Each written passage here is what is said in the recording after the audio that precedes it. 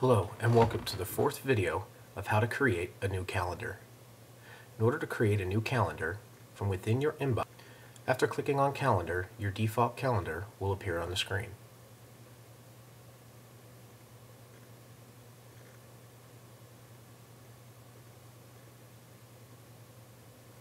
In order to add a new calendar, simply go down to My Calendars and click the plus sign next to My Calendars. If you'd like to create both a personal and a work calendar, you can do that in Microsoft Office 365. By default, what is displayed on the screen is your work calendar. As you can see, I have work-related events on my work calendar.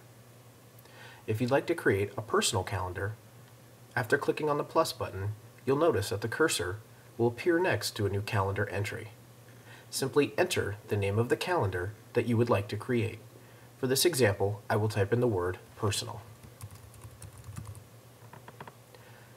After typing in the word personal, hit enter on your keyboard. You have just created a new calendar within Microsoft Office 365. To access this new calendar, simply take your cursor and click on the name of your new calendar.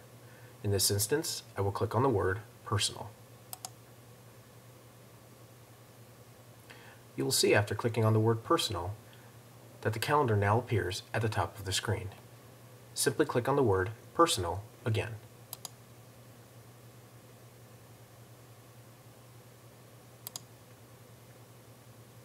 This is how you create an additional calendar within Microsoft Office 365.